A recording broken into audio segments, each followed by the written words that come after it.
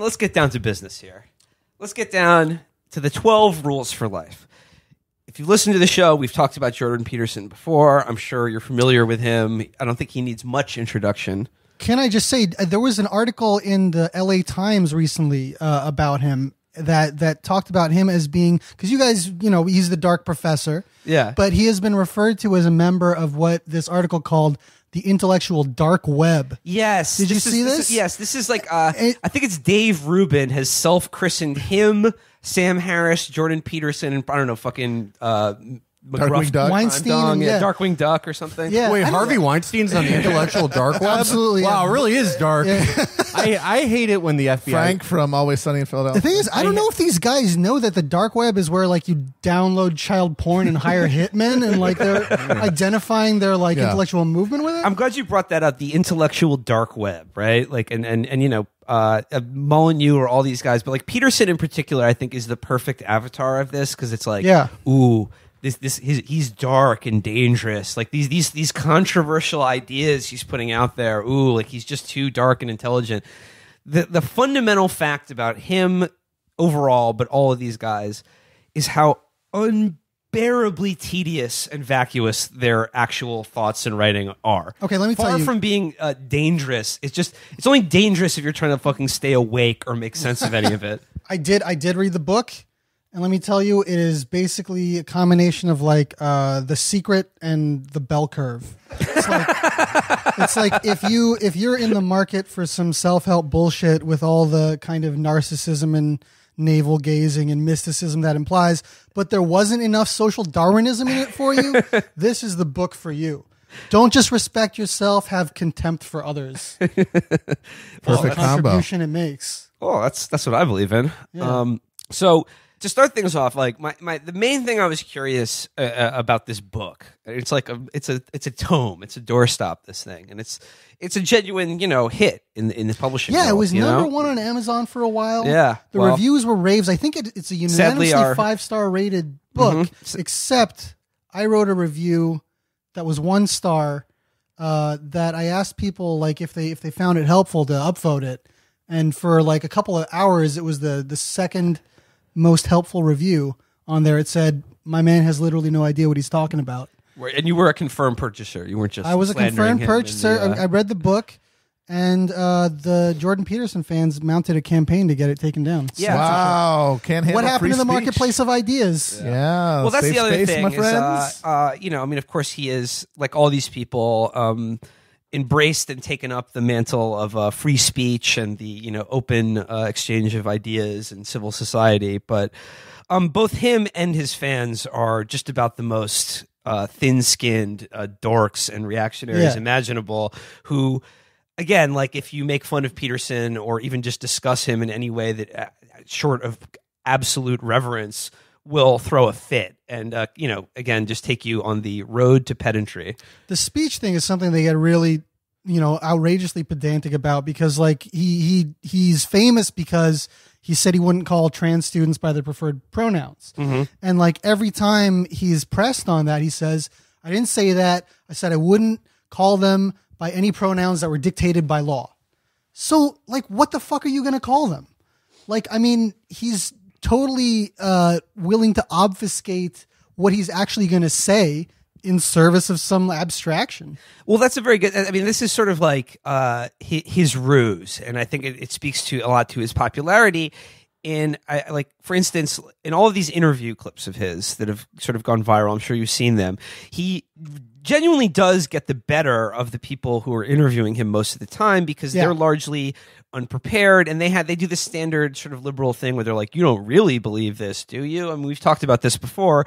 And then he does a thing where he just speaks really belligerently and quickly, and it just sort of like plows right over them. He throws in like words about statistics that like most people don't know. However, what he does is like there was a famous one, the one that a lot of people shared. It's like I think Vice was interviewing him, and he was talking about like sexual harassment in the workplace, and he was making the point that lipstick, when a woman wears lipstick, the point of lipstick and makeup in general in women to like sort of brighten, redden the cheeks and lips is to convey sexual arousal. It's meant to convey a sort of exaggerated sexual response. So he's saying like when women put on makeup and, you know, dress up to go to work, they are signaling their sexuality in a way. So we shouldn't lie to ourselves about what's going on there. And then like the interviewer would be like, we'll just try to pick, like, well, so what does that imply? And he's like, well, I'm not implying anything. I'm just merely acknowledging that.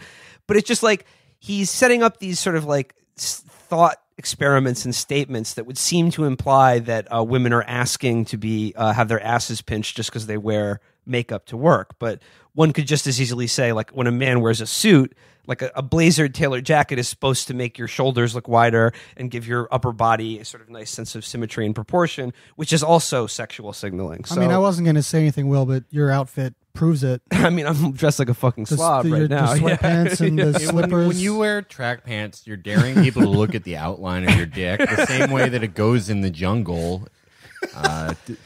Just simply, what does the man wear when he comes to the podcast? He puts on a pair of sweatpants where you see exactly how he's been circumcised. This kind of gets at his appeal, though, is because he's talking about these taboo subjects, you know, like, and it's exciting for some of his fans that, like, he's talking about the sexuality that's like lying behind seemingly normal situations. Mm-hmm.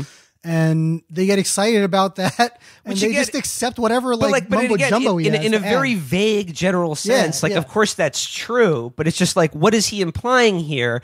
And the thing is, I don't think he really knows what he's trying to imply. I think his fans like pick up on these little cues that resonate with them because it's like exciting and controversial. But I think he very strenuously tries to avoid the implications of any of this because, like I said, I think he's just incredibly tedious. It's just like when you're a kid and like you have a substitute teacher who like uses mild swear words. You're like, wow, this guy's cool. He said, what the hell? Like, that's basically how these guys are responding to him, is this kind of like paternal authority figure who's a little on the edge. Well, for like a lot of reactionaries in the past like few years, I'd say, you can really rip shit up and like get an audience by pointing out how shitty the modern world is. It's fucking terrible. Like, most people that listen to you aren't happy. They're completely unfulfilled by their existences. They have no fulfilling relationships in their life. But for most of them, like for a lot of the alt-right guys, it's like they'll string them along and be like, hey, doesn't Mark Zuckerberg suck? Doesn't this suck? Isn't it fucking stupid that the only avenue of politics is like this sort of cultural consumption in which Marvel movie you see? Isn't this fucking stupid and tawdry? Don't you hate your life? And then they sort of like lose people because every time they all meet up, they look stupid and kill somebody. Or you talk to them long enough, they're like, and the thing that we do about it is we blow up a Home Depot parking lot. But with Jordan Peterson, it's that he just goes into this sort of Sam Harris sort of Evo psych bullshit. And it's not that his fans are like super interested in what he has to say after he points out how shitty modern life is. It's just that, you know, it sounds like something that's smart, and they're mostly hooked by like, my life is shitty. I think what hooks them also is it's step one is you identify discontent, and that is where a lot of these small, less successful reactionary quote unquote thinkers stall out, is because they really only have a spurious diagnosis. He has an action item, and it is just self-help. It's just it's just take control of your life, bucko, because the life of a sort of underemployed, relatively economically stable middle-class young person is one with basically no supervision, no structure, and that allows you to basically do a thing like game until you wet yourself, because no one will stop you from doing that except for yourself. And he is acknowledging that and saying you have to be the one to actually intervene in your own life. And that's incredibly powerful, either because people literally don't get parented anymore, like parents don't talk to their children about these kind of things, or people grow up so wedded to the rhetoric and communication styles of the internet that nothing is real until they see it online. So their parents can tell them to clean their room all week, and it's just going to go over their head. But when their YouTube friends tell them to clean their room, it actually resonates. I'm not sure which it is. I'm not one of these guys. So there was that the most famous interview he did was the one on the BBC with Kathy Newman, and there was that part when I think she said something about how, like, well, you know, most Fortune 500 CEOs are men. It's very exclusionary. There aren't a lot of women on there. And he said something like, well, yeah, most men aren't Fortune 500 CEOs either. And like that's true. And if you're not going to be able to like offer a critique of a structure that has extremely wealthy people and extremely disadvantaged people, you're going to get caught in places like that. Yeah, well, that's why he seems so, like he's the reasonable one. That's why he's not going to go away, is because the other, so like, yeah, there are two main like dominant cultural forces, like the reactionary one and the liberal one. The liberal one can't point to the world, the culture it's created and go, actually, you love it. It's great. They just can't. America is already great. So, Jordan Peterson's going to be around like forever until, I don't know, he starts a cult, or he finally does like he intersects a mass suicide with Halley's Comet at the right time. I don't know. But yeah, he's not going away because they have no answer to him. Because he offers a structural critique. And it's wrong, but it is, and it's gibberish at its heart, but it is one that seeks to offer an explanation. And all cultural conversation on the mainstream is not comprehensive. It's just individual think pieces, right? And individual reactions to specific discrete events, and all coming from this sort of vague cultural liberalism, and which really just has nothing to offer other than the status quo is basically good. We could use some more diversity, but nothing that actually speaks to anyone's real discontent on any level, other than like not seeing enough representation in art or something. And I think what Peterson does is, like you said, we hooks him because like he hooks the Marx, as we've described earlier. But I think, and then what he offers is this kind of Jungian psychoanalytical trick where it's just like, you can, with this knowledge that I'm going to impart to you, you can recreate yourself as sort of a character in your own heroic narrative. Yeah. That connects with these subconscious, ancient, sort of almost biological truths about humanity. And this is where it gets into the reactionary part, is because all of these truths that, Peterson thinks is unchanging, absolutely true, and any attempt to alter or go outside of them will lead to disaster, are all things like, just hierarchy is natural. Right. The traditional family is natural. And like these are like, we need to hew to these things that are all true because they've been true throughout all of human civilization. This is something that actually like he feuded with Sam Harris about, because, Sam Harris's fans all like requested that he get Jordan Peterson on his podcast. Like, I want my two dads to talk, my Islamophobic dad, my transphobic dad. And so he went on and he just said a bunch of gibberish about archetypes and the collective unconscious. And Sam Harris was like, what the fuck are you talking about? That doesn't make any sense. And everyone was disappointed. And they had this email exchange where Peterson was like talking about slaying dragons and shit. Yeah. He really loves the slaying the dragon. Well, that's the thing, is and these guys, like the Harris fans liking Peterson, how many, I want to know what percentage of these Peterson fans are guys who, until Peterson showed up, would have considered themselves guys who loved logic and reason and thought that those were the ways that you figure out the world. And then this guy shows up with the dragons and the fucking subconscious and this Jungian stuff. Yeah. And they're like, fuck me up, buddy. And what it shows is that what they don't really care about logic or reason. Yeah. These are just a totem because they want to justify traditional hierarchies because they think they belong on the top of them. They think they aren't on the top because evil cultural Marxists have interceded with the truth, changed the culture, undermined their rightful place, and they want to get back on the rightful place. The same way that like the ancient regime before the French Revolution had a natural order. They feel the same way, but the Enlightenment came along, cut all those heads off, and we don't think in terms of divine rule anymore. So we need something to replace the divine right with, and it can only be in a modern context, so it's got to be reason and logic. But if another guy comes along and he has the same hierarchy to defend, but he does a more sparkling job of it, and he's talking about dragons and archetypes, I'll take that. Whatever it is, whatever can justify the hierarchy is what matters. Matt, you know who else had a natural order? Lobsters. Okay. I want to get into this now because like the book is called 12 Rules for Life. And ever since it came out, it's like, all I want to know, what are the 12 rules? I've actually found someone who just has done all 12 I forgot all of them. Okay. I'm hoping Your life must be fucked up, man. Since you read your house the book, is burning down. Your house would still be up there if you followed them. Rule number 1, never finish a bottle of water. If you have water out in your home, if there's a fire, you can put it out quickly. This is a real quote from Peterson's first book, Maps of Meaning. Chaos. That's my favorite Halo Combat Evolved mission. Do the voice, Will. Chaos is what extends eternally and without limit, beyond the boundaries of all states, all ideas, and all disciplines. It's the foreigner, the stranger, the member of another gang, the rustle in the bushes, the hidden anger of your mother. Okay. And then he goes, Okay, Order. No, he goes, chaos is symbolically associated with the feminine. Order, by contrast, is explored territory. That's the hundreds of millions of years of hierarchy of place, position, and authority. That's the structure of society. And this is again all this dragon bullshit. Well- so I'm just going to say here, Chaos is the fire that burns down Shuja's house. That's right. Order is the porg in Virgil's. And the water, yeah. Listen, here's the way he puts that in the new book, which is full of like that type of stuff about, you know, the balance of order and chaos in the world.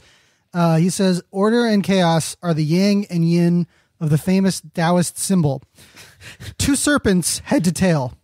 Order is the white masculine serpent. Chaos, its black feminine counterpart. what? Now, What serpents? I don't think you've got to be a Freudian to look at white masculine serpent and draw some kind of conclusion about what he's motivated. This is, this is logical and reasonable. I don't know what you're talking about. Yeah. This is logic. This is reason. By the way, check out my new website, whited.com. New collaboration with Jordan Peterson. We're logical men. Look at The okay, black women Shuja, of chaos. Have you seen this? Look at the fucking diagrams that I've are seen in his them. first book. It's like literally Henry. There's the fucking Yeah, it's serpent Henry right there. Darger. It's Henry Darger Yeah. shit. This is like the diary of a madman, where it's just like you're just like linking all these things. This circle represents the kingdom of order. This circle represents the dragon of chaos. Between it is masculine and female truth belief energies. It's like That's I fucking love logic and reason. These are like This those- is the Enlightenment. These are like those Hotep memes where it's like sex, spirituality, energy exchange. And it's like 2 people fucking, but they're writing books on each This other. motherfucker claims that he is defending the Enlightenment tradition with this shit. He keeps saying that that cultural neo-Marxists are undermining the Enlightenment.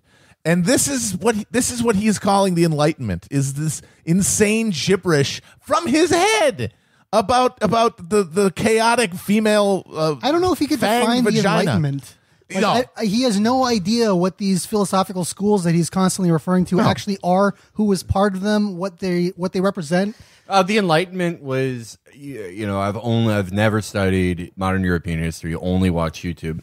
The Enlightenment was a time when all the guys of Europe, all our old friends, you know, George Washington, Francis Epic Bacon, all of them got together and they said, why don't we have an exchange of free speech and logic called YouTube, which has been around for 300 years.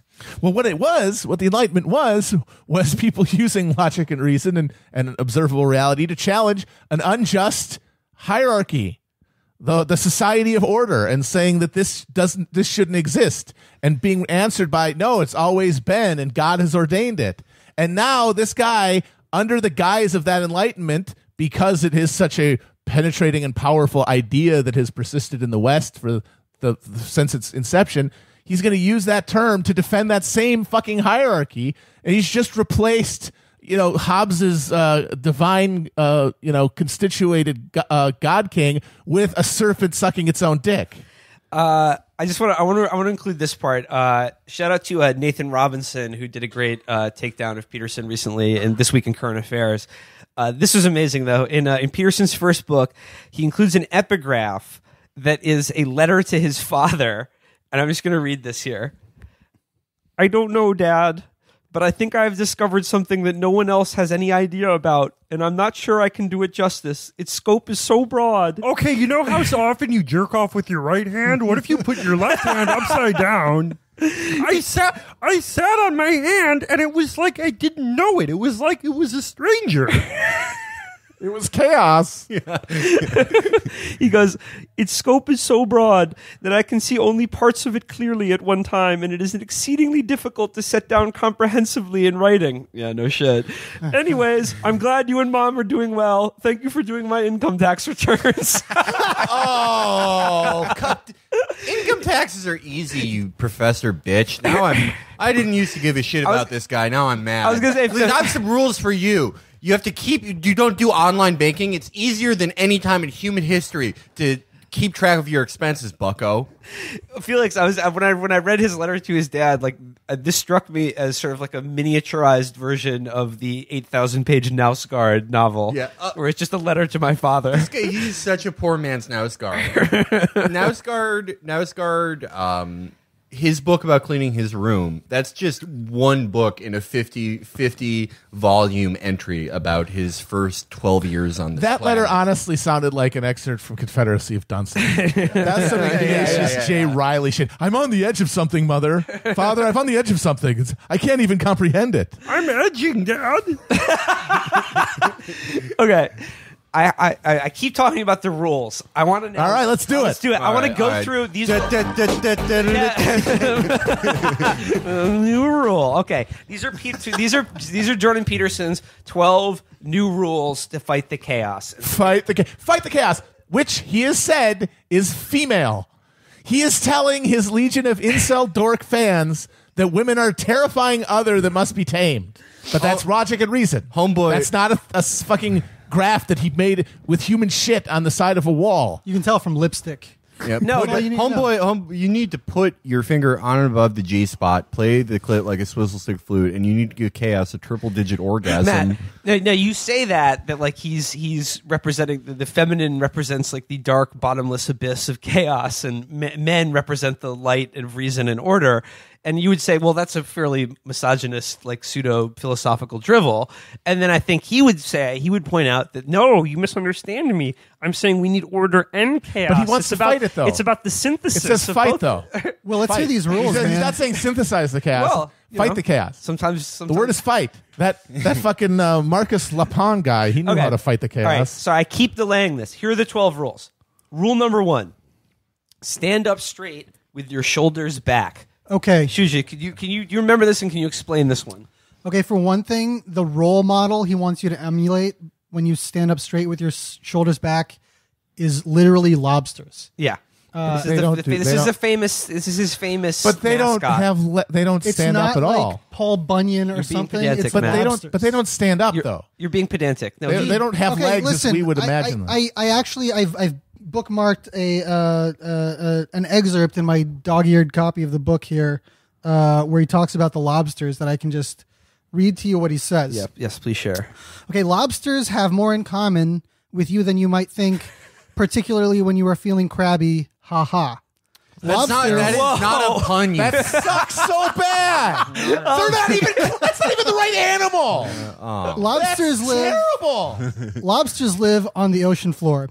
Just like you. They need a home base down there, a range within which they hunt for prey and scavenge around for stray edible bits and pieces of whatever like me. rains down from the continual chaos of carnage and death far above. Is this about Virgil's apartment again? They want somewhere secure where the hunting and gathering is good. They want a home. So this is the basement when your mom is hucking beef Right, jerky. you're just down trying at to play you. video games and the carnage of mom and dad upstairs. Yeah. Order and chaos in fighting the each other. I hate when parental order and bedroom. chaos fight each other. Why I have to why spend is dad wrestling mom? I have to spend weekends with order. It kind of sucks. Yo, hold on a minute. This guy's what I- actually a genius because you know what they call lobster cages? Bedrooms. Really? Yes. Why do they call it? All right, well, listen, this can present a problem since there are many lobsters. What if two of them occupy the same territory at the bottom of the ocean at the same time and both want to live there? What if there are hundreds of lobsters all trying to make a living and raise a family in the same What? crowded patch of sand and refuse? He's thinking of SpongeBob. Yeah, my man loves cartoons. He's just doing SpongeBob memes. Fucking lobster goes to work every day, clocks in, clocks out. All right. Other creatures have this problem too. When songbirds come north in the spring, for example, they engage in ferocious territorial disputes. The songs they sing, so peaceful and beautiful to human ears, are siren calls and cries of domination. A brilliantly musical Right, bird Herzog. is a small warrior proclaiming his sovereignty. I'm so sick of these birds that only sing about bitches and hoes.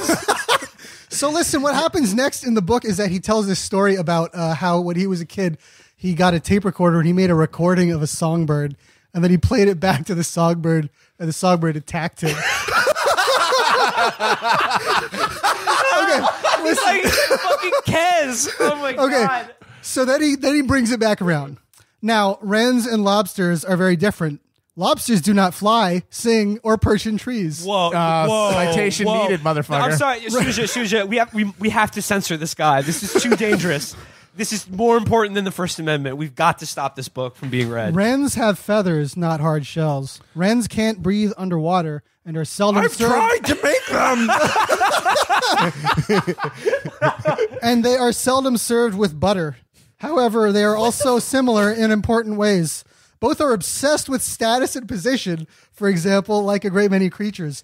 The Norwegian zoologist and comparative psychologist, and I can't say this guy's fucking name, observed Just call back, him Nausgaard. Yeah, it's Nausgaard. Every man in Norway is Nausgaard. Yeah. As Carl Knausgaard said back in 1921, even common barnyard chickens establish a pecking order. Listen, the determination of who's who in the chicken world has important implications for each individual bird's survival, particularly in times of scarcity.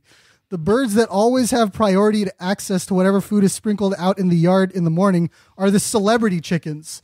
After them come the second stringers, the hangers-on, and the wannabes. Then the third-rate chickens have their turn, and so on, down to the bedraggled, partially feathered, and badly pecked wretches who occupy the lowest, untouchable stratum of the chicken hierarchy. Those guys are such Man, pussies. where'd the lobsters go? What the fuck? Okay, what he's doing here is he's employing He's having a stroke. he's What he's yeah. doing here. Like, I'll never forget when Mother stopped me from testing wrens breathing underwater. This is postmodernism. Yeah, okay. What he's doing here with all the lobster and chicken shit is what he's doing is he's saying in nature there are these fairly ruthless hierarchies that govern, who passes on their genes, and is sorted out largely through, violence and domination and things like that. And he's extrapolating from that like essentially that is the natural way of things, and human society, like you should be like the victorious lobster because the lobster gets physically bigger and struts about when he has cleared his little lobster warren. This is kind of a downer of a point, but like his lowest stratum of chicken society, he literally calls untouchables. Yeah. Which are like literally a caste of Yes. people in India Yeah. who are severely oppressed. Well, they and have it disadvantaged. coming. Again, they got outpecked. Bedraggled and partially feathered. Well, Again, like, but what even if you want to pick fucking birds, there's just a new study out about how ravens survive through a very complicated system of cooperation rewards based a rewards system based on cooperating with one The another. thing is, Matt, we shouldn't even have to talk about the fucking birds, really, yes, like- because we're human beings. Just, yeah. Because we're social animals that fucking have power of speech and have created civilizations. But again, like this works because it's true in a very banal sense that all animal species, including Homo sapiens, are they are governed by these kind of like nasty, irrational, darker impulses, and we sort ourselves into these pecking orders in human nature. However, the fallacy is that that's because it exists that it's good, and human civilization or society is inalterable as And a that's result. inevitable, and yeah. that's inevitable, right? And again, of course, you could do the opposite and pick out any number of animal behaviors that are completely alien from human beings and be like, oh, we should emulate that as well. Yeah, we should be like bonobos and just stick our dicks in each other's faces whenever we have a conflict. So that's basically the point he's making about lobsters is that like Is you gotta if you got to be alpha confident, posture. you got to have alpha posture, Alpha and posture. sort of project Don't let anybody confidence. take your space on the ocean floor. And if somebody plays back a recording of you in your face, attack that fucker. And when he's saying stand up straight with your shoulders back, he means like as a young man, like the more defeated you are psychologically, like you will reflect that physically and sort of like close your body language up and sort of hunch over. And if you just sort of projected more physical confidence, you would feel more confident generally. See, and the thing is, that's true. Yeah. And that's a perfect example of his whole deal. He has an actually useful, if kind of obvious, piece of advice for, your slumped over basement dweller that might not even have thought about posture before this. and he smuggles into it a bunch of insane social Darwinism Yep. at the same time. That's the formula. Okay. Yeah. Does he do like a version of the Virgin and Chad meme, but with like a bunch of insane circles all over it? It's like, Mother Chaos. Okay. yeah, the Chad is order. Rule number 2. Treat yourself like you would someone you are responsible for helping. Okay, I mean that's just nice. That's just like a good attitude to have. Yeah, that's like self-care. This is like the guys who they turn 35 and they're like, oh my god, I did 32 hits of acid. And I realized that when you're nice to people, they'll be nice to you. Oh my god, it was like God was talking to me. I mean, the thing is, he's a psychologist, so he does do therapy with people. So half of what he says is just really basic ways for people not to hate themselves and hate their lives. And he's just like, let me just throw some Does he borderline smug racism in there. All right, rule number 3. Make friends with people who want the best for you. That's like literally your friends. That kind of is a defining characteristic. Okay, of I will only befriend people who want to see me die. It always keeps me on my toes, keeps me ready. But what else is a friend if not a person? Nah, I keep my circle small, Only eat with a few, laugh with many. Fuck Zizek. I want to see the Peterson versus Amiri King. debate. Yeah, no friends. Yeah. Don't make friends with anybody. Yeah. Friends are for bitches. I'm not even friends with my fucking wife. I'm not friends with myself. There's an anecdote he tells in here at that part about how a childhood friend of his came over to his house and he brought a friend of his. Oh, I heard about this. Yeah. He says it was his friend. I really remember. He was spaced. He was baked. He was stoned out of his gourd. His head in our nice civilized apartment up on goofballs. did not easily occupy the same universe. And then he just goes on about how pissed off he was that this guy was in his apartment. And then he takes his friend aside and says, you need to leave and take this useless bastard with you or something like that. So this is his attitude towards friendship. No stoners in my house. Okay. Rule number 4. Compare yourself with who you were yesterday, not with who someone else is today. So that's sort of like he's getting into this. Eat, pray, love. Yeah, well, no, I mean, I think that's fine. Like, I mean, it's fine to say like, don't beat yourself up by comparing yourself to others, but he's spins that out into this extreme individualism, right? That not only should you not compare yourself to others, you should cut yourself off from others. You should, kind of elevate yourself above others, like the first chapter. Wow, I can't. Why would young white men who've been conditioned to think that because they know a lot of things about Star Wars and are good at video games are the natural rulers of the earth, why would they appreciate someone telling them that they should cultivate a delusional sense of self-superiority that doesn't have to come into unseemly contact with other humans that might disabuse them of it? Again, this rule here is just like very basic, like boring, life advice. However, I can imagine where he's going to go with this is extrapolating it to the political sphere, which is like, I think I've read him say things like, socialism is not about loving the poor, it's about hating the rich. And that like, it's this idea that it's envy that makes people, advocate for a more just society or a more adequate distribution of resources. Yeah, he's constantly saying like, don't blame capitalism, don't blame society. Well, what should you even... Blame Frozen? Yeah, right. Yeah, That's exactly. the thing. It's like you don't want to blame. It's like, okay, capitalism isn't the problem. To then fill the space of, well, okay, how come everything sucks so bad? With, well, a bunch of French postmodernists got together and changed the content of Disney movies. I mean, it's a reflection of like the most kind of foundational neoconservative neoliberal idea that there is no society, as Margaret Thatcher put it. Like he's calling on you not to even consider yourself as belonging to a community.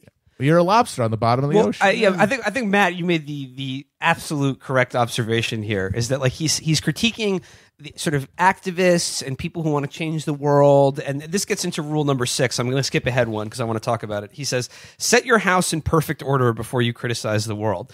And I think the point you get exactly right is he's like, don't criticize capitalism, don't criticize, injustice.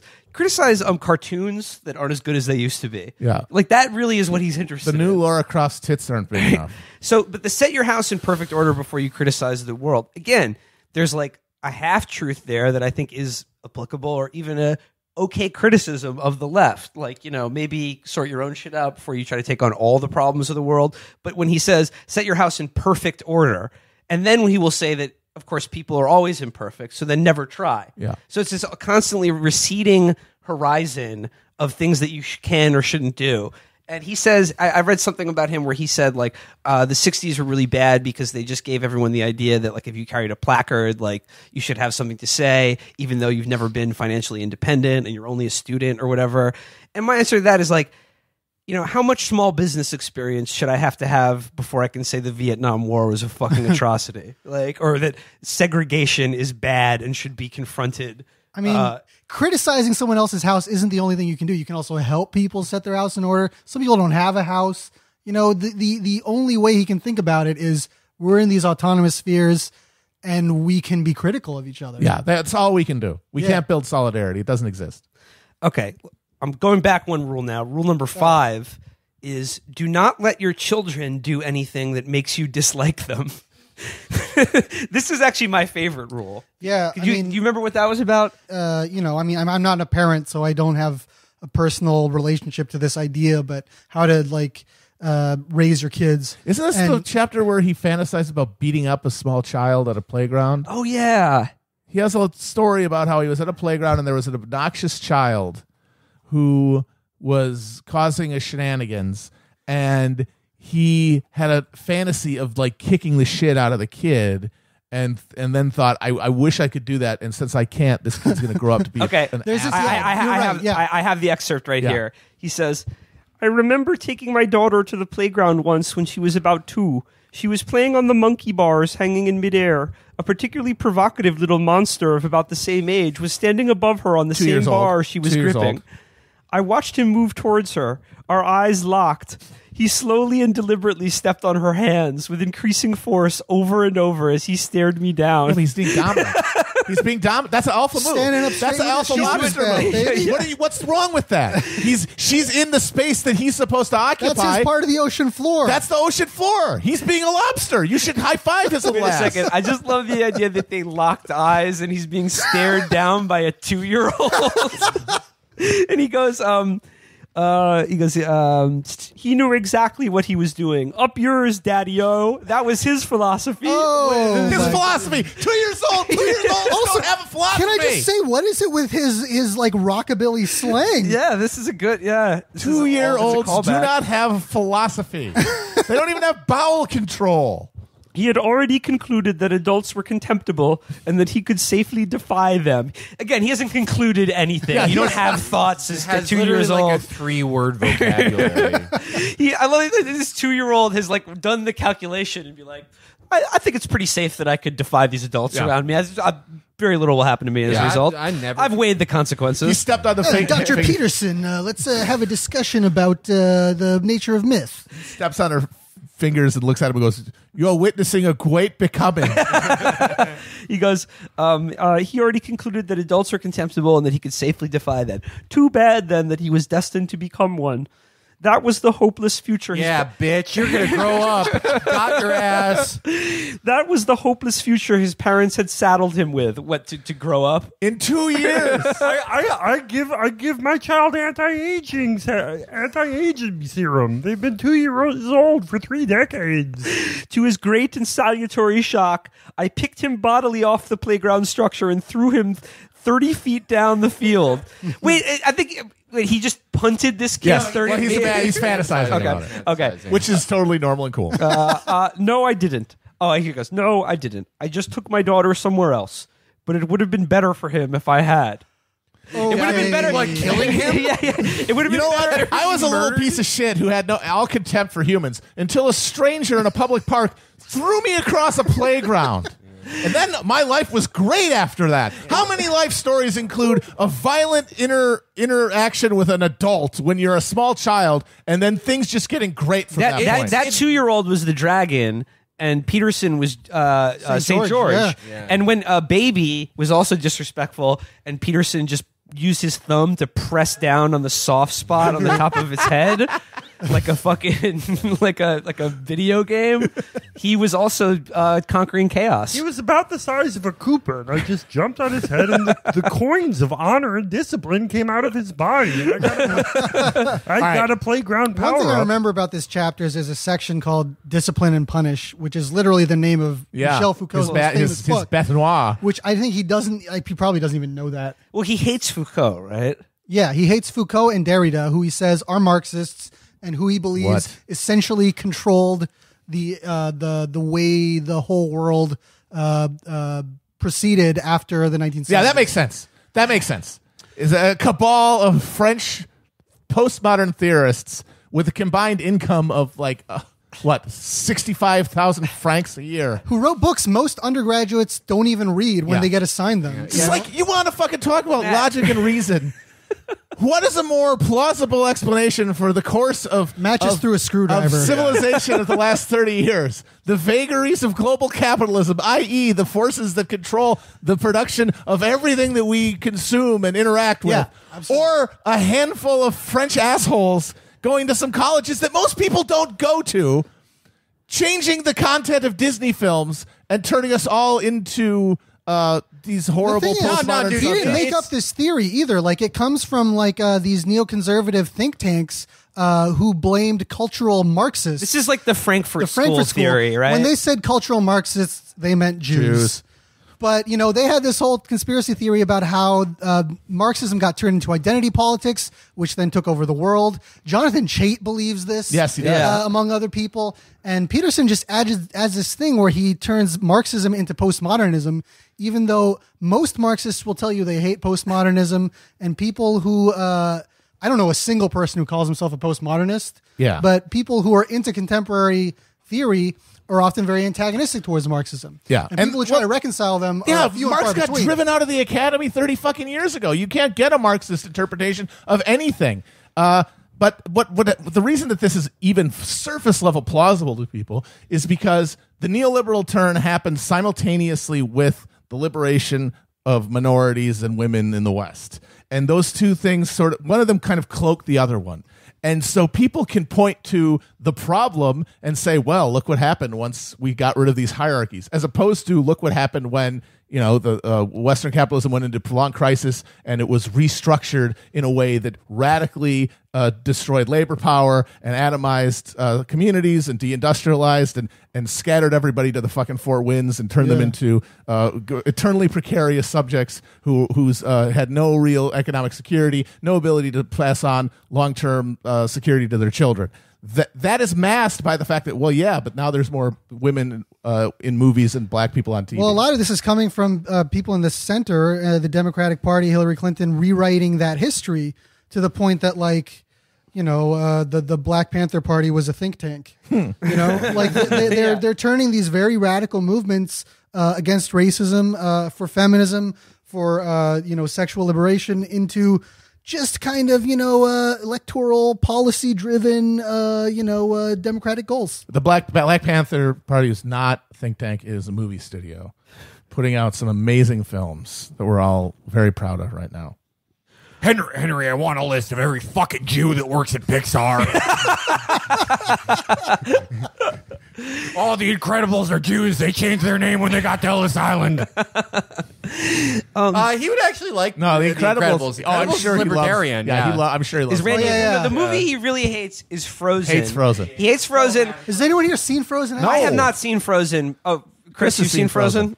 Okay. What he hates about propaganda? Oh, well, what he hates about post-structuralist, right? It's exactly the same Franz Christian Andersen fairy tales, all the other But he hates it because it's sort of like a revisionist fairy tale, in that, like, the message of the movie is that, like, the princess doesn't need a prince to save her or become self-actualized or something. Yeah, there's that fucking song about how there is nothing outside the text and gender is constructed. Well, that's the funny thing is that he's like, yeah, this is a departure from the classic tradition of these ancient folktales, but it's a Hans Christian Andersen thing as much as Little Mermaid is. Right. He doesn't know that. He gets so much shit just plain wrong. Yeah. Historical facts, sources, citations. I mean, academically, the guy is a total charlatan. Yeah. Okay, let's do rule number 7 and rule number 8. I'm just going to go through these pretty quickly. All right. Rule number 7: pursue what is meaningful, not what is expedient. Whatever. Okay. Good luck with that. All right, rule number 8. We've all wrapped up that finding meaning thing in a bow. We can do that. Rule number Check that 8. off. Rule number 8: tell the truth, or at least don't lie.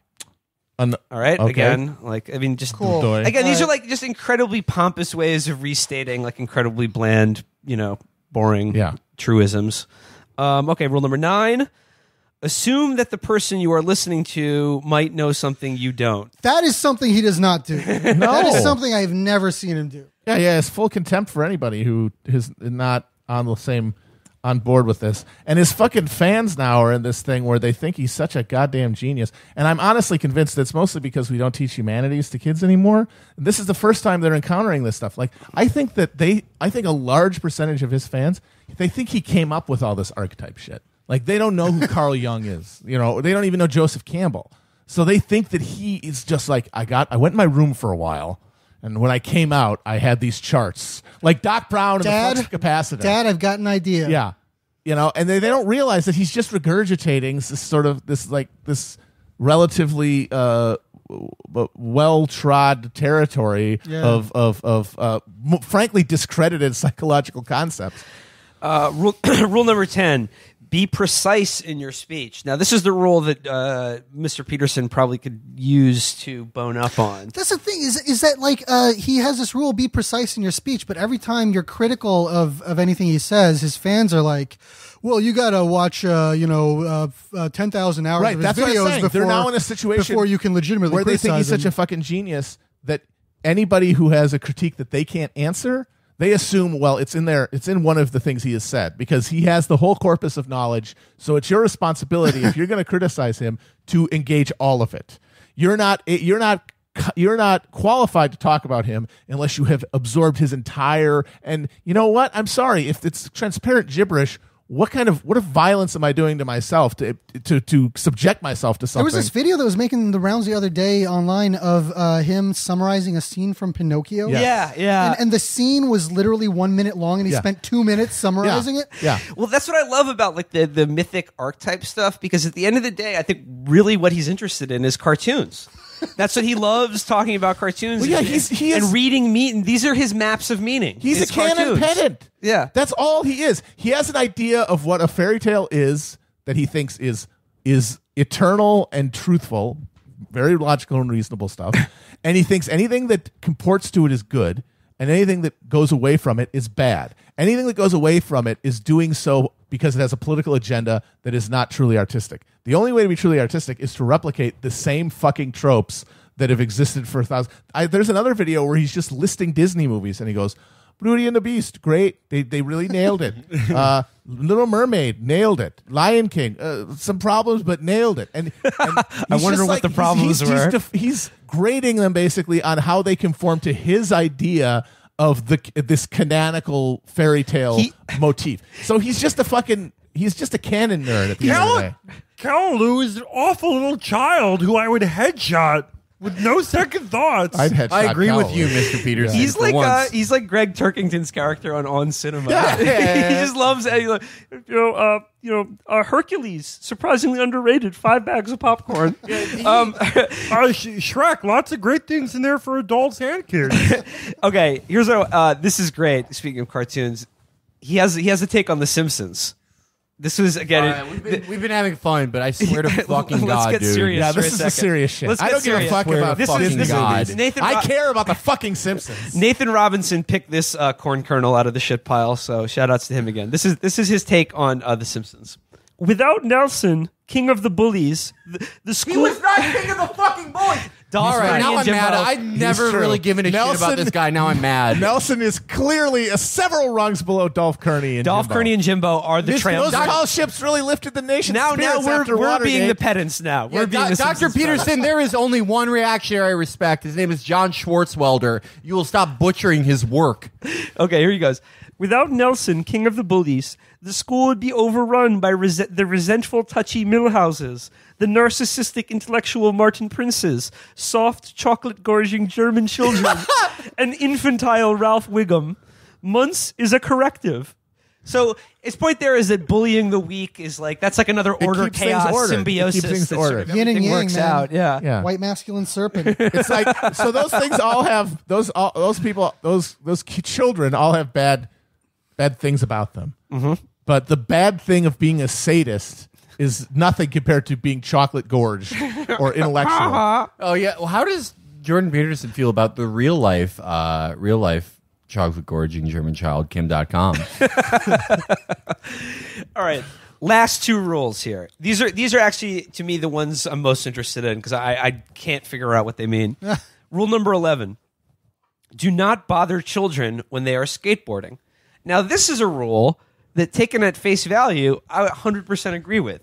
I think kids should be allowed to skateboard whatever the fuck they want. I perform citizens arrests of children who skateboard all the time. I do think it's a crime. This is a really rambling, incoherent chapter. I don't know. I Yeah. lived for a while. I lived in an apartment building, and there was a fountain in front, and kids would do grinds off of it, and it was really annoyingly loud. I didn't like Old Man Crispin. Here we go. This is the chapter where he goes all in on postmodernism, and I completely can't What does that have to remember. do with kids I cannot skateboarding? remember what it has to do with skateboarding at all. Sorry. Okay.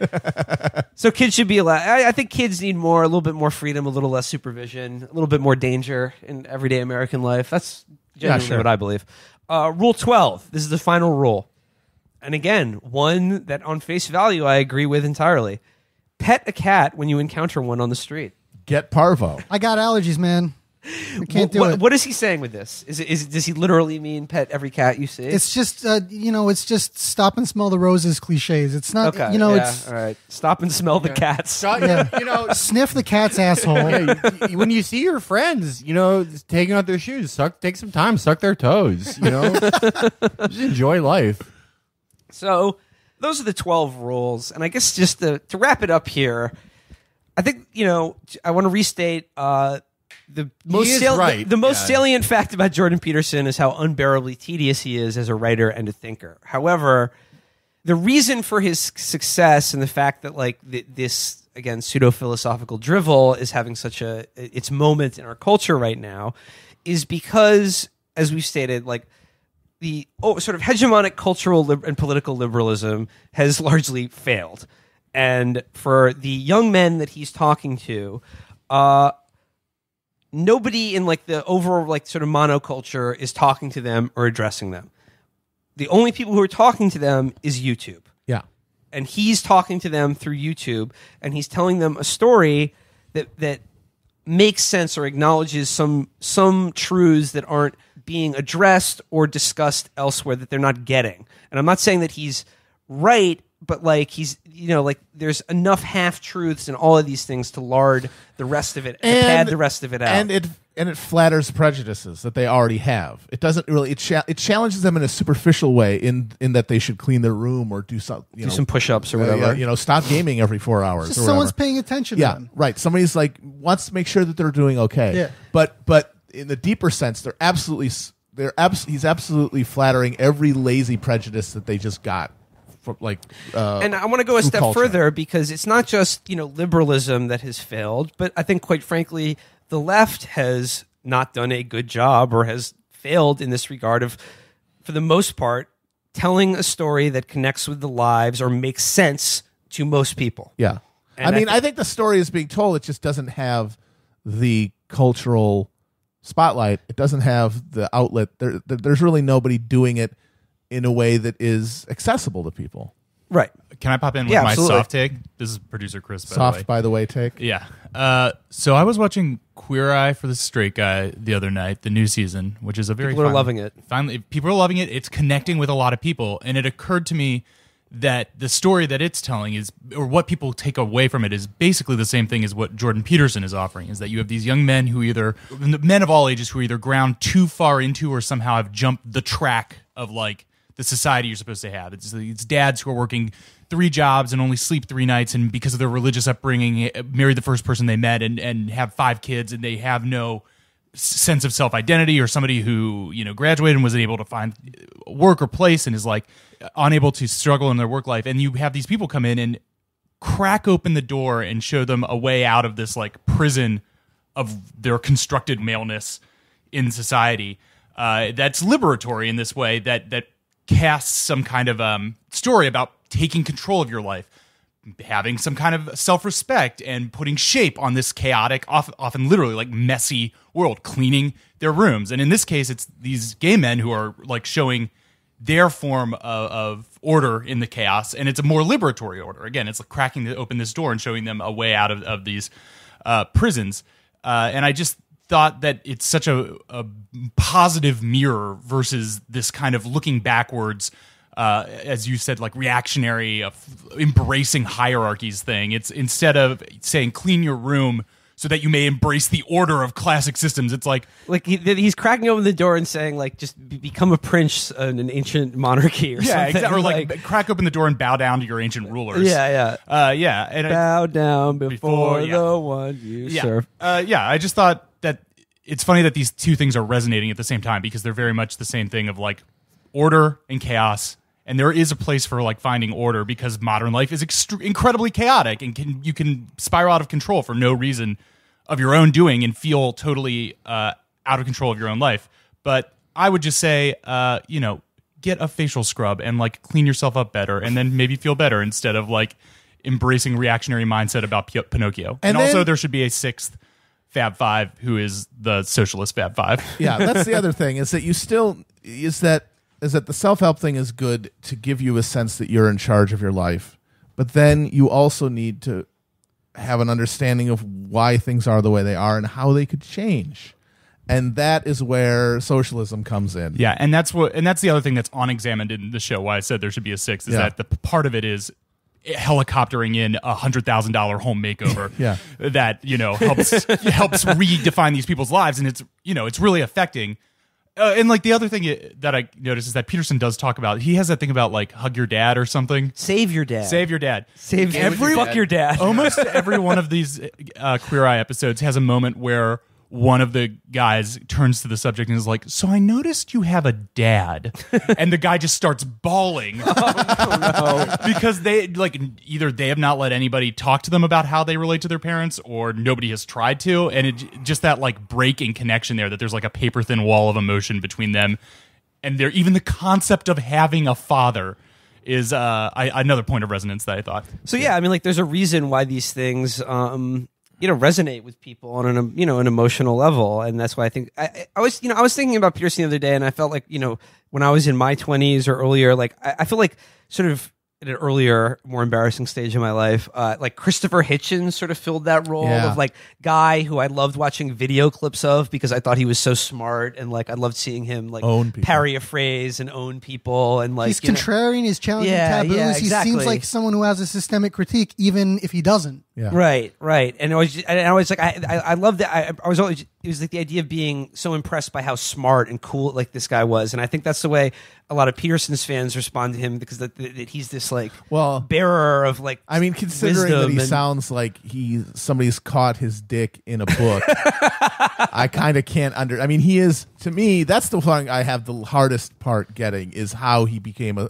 YouTube celebrity sounding like that and crying all the time. Have you seen the other YouTube celebrities? I guess. It's weird how some podcasts, like, just none of the hosts have good radio voices. Okay. They have the none most of us have good radio voices on Patreon. But none of us. The show isn't particularly good. None of us sound like we're weeping Muppets. Yeah. I just want to come back to the when I'm fucked up, that's the real me.